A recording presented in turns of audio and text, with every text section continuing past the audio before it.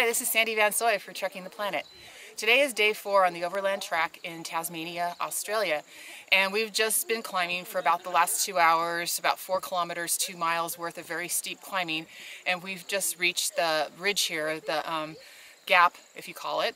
And on one side of us is the tallest mountain in Tasmania, Mount Soyes, and on the other side is another mountain as well. So from here you can climb either mountain if you want to.